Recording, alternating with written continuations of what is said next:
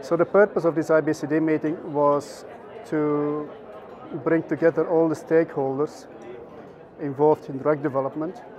That includes regulatory, health technology assessment bodies, labs, clinicians, and patients.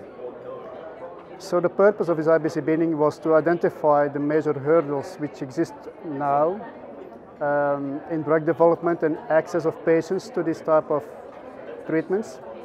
And we hope that we have identified the most important obstacles. The main obstacles so far are access of the right drug to the right patient.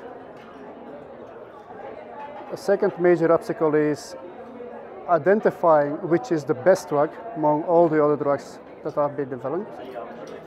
And the third obstacle is how do we identify those patients who will benefit best from best treatment in a daily practice setting which has a limited resources and with a limited infrastructure. That's the major challenge.